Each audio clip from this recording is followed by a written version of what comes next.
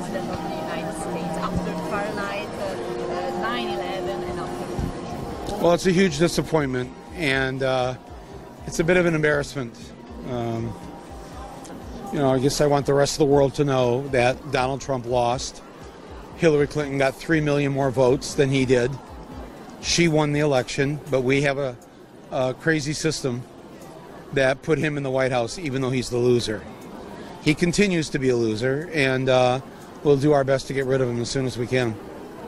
Your movie really scared me.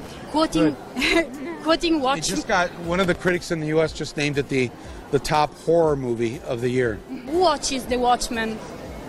Well, that's the job of the people, isn't it? Right? So we all have to be vigilant, and we all have to make sure we pay attention to what they're doing, because whether it's here in Italy or in the U.S., these politicians are never looking out for the people. They're looking out for themselves. And when we'll see a Fahrenheit about our Italian political situation, directed by you? I don't know if I could do that, but you certainly have good people here. I was on that show last night, Diego. He could do one. Sabina Guzzanti, she could do one.